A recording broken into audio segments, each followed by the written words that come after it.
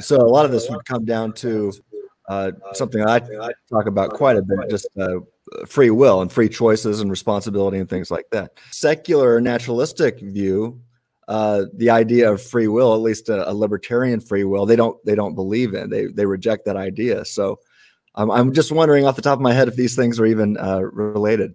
You know, within critical race theory, anyway, that's not something that I see given a lot of play. The idea of free will or my choice, you know, if I am responsible for myself, then I can choose to do something or I can choose not to do something.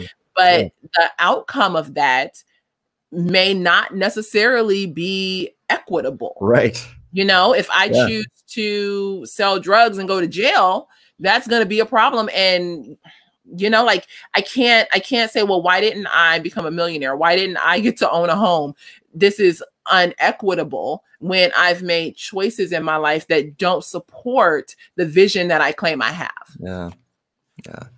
So lately I've heard it often people saying, hey, that's the gospel of critical theory and it's incompatible with the gospel of Jesus Christ. Is there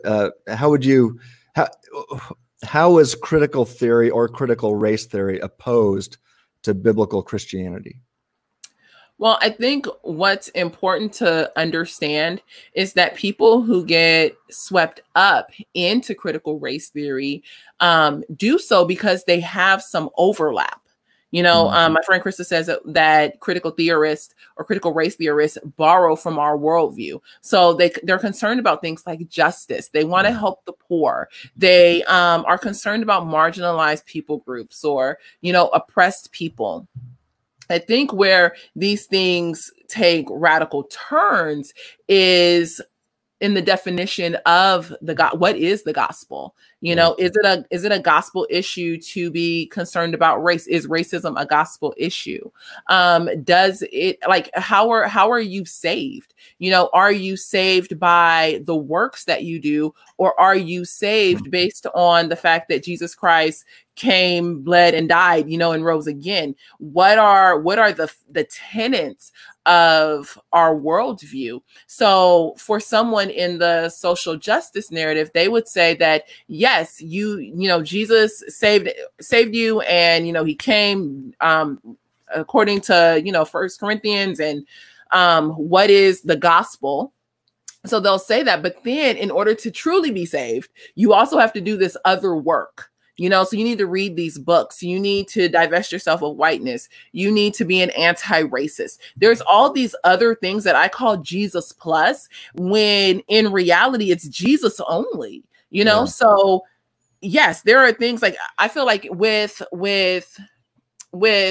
you know, other people, you know, if I truly love them as I love myself, then yes, I want to make sure you eat.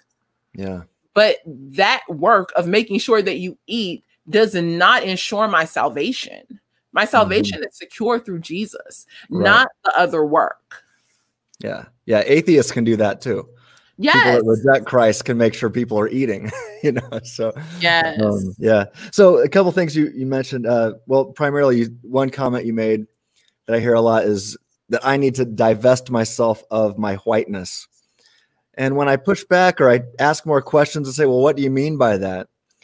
And then I'll say, well, man, my friend who's black, Adam Coleman, he believes the exact same things as I do almost across the board. And I've had somebody say, well, he's been infected with whiteness. I'm like, okay, well, what does that mean?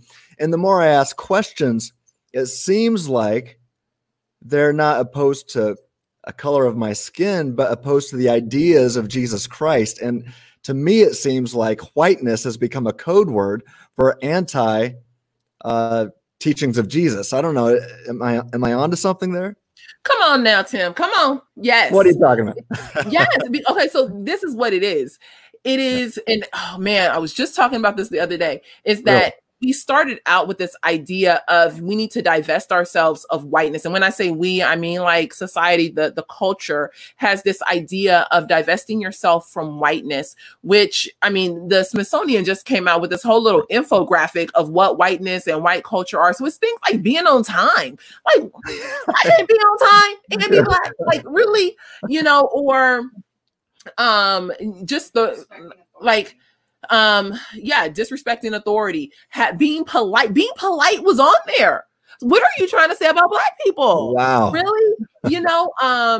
Holding certain holidays, holding certain religions and things like that, but or religious practices, the sacraments and things like that. It's like what they're saying, what they're doing is they're taking the idea of whiteness, which at one time was just the structures that continue to hold Black people down, and they've moved that into overlapping with the Judeo-Christian worldview. Mm-hmm. So now what you're going to soon see is that whiteness is going to be removed and the Judeo-Christian worldview is going to be put in that place. So now instead of people saying whiteness is wicked, they're going to say the Judeo-Christian framework is wicked. Now you don't need to divest yourself of your whiteness. You need to divest yourself of the Judeo-Christian worldview. It's going to be a problem. Yeah. And, being related to Marxism, I just start connecting some dots and it starts to make sense. It's scary. Mm-hmm. It really is. And that's why I call you a hero, because we need so many people to stand up and speak the truth like this. What's scary about it is, I guess I've said, I see either a violent civil war eventually or a revival of the gospel, another great awakening. And I'm praying that it's another revival and people are coming to Jesus Christ and seeing humanity for who we truly are. Yeah. All created in the image of God. So, but we've got to speak up. I keep putting it out on social media. Don't be silent. Keep speaking the truth. Yes. And use any platform you have. So people like you have a huge platform. Others might not think they have a platform, but I'm like, hey, if you've got a social media account, you can influence a platform and you can influence someone. That's right. That's right. And I mean, I really have a heart for especially white people right now. Like, I feel like my heart is really hurting for all people who don't go along with the social justice, critical race theory narrative, but especially for white people, because I feel like there's this notice or narrative going around in culture right now that white silence is violence, white people do something and things like that. And then it's like, well, as soon as you speak out or say something, then you run the risk of getting canceled. But one of the things that we say on our podcast, all the things, is you're going to have to speak up. You're going to have to, because otherwise people will continue to do you any kind of way. Like, you can't be so afraid of being canceled that you won't speak up and speak truth. At some point, Christians, Black and white, are going to have to speak the truth and stand for our brothers and sisters. Yeah. Brothers and sisters come in all shades. That's right. So it's like, if I notice that somebody's coming for my brother, I'm going to stand. I have to stand up. I have to say, no, not today, Satan. You can't come for my brother today. See? And that's why I call you a hero. That's what heroes do. I don't know if I'm a hero if I just grew up in the hood. Like, but I'm serious. This was how I was literally raised. It was like, if my friends and I walked to the store, our parents let us know, like, if somebody comes for you, they better get all of you, because, if they come for one of you, all of you better jump in. This is what it is. I think we've lost that idea within the church. Like, or I don't know, maybe we never really had it. I would hope that it was something that was lost. Yeah, but I think you're right.